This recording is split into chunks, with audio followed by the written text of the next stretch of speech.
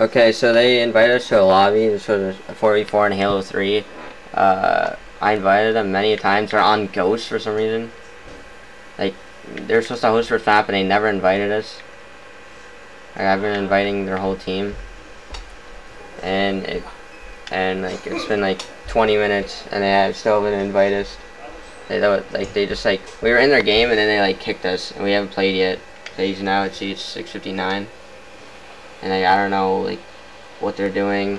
We're all waiting for them. Our one teammate like left because it took so long. It was out 15 minutes after scheduled match time, so they forfeited. We never even played yet. And I've been inviting them, sending friend requests saying what's up, what's going on. And they just won't respond. So I don't know.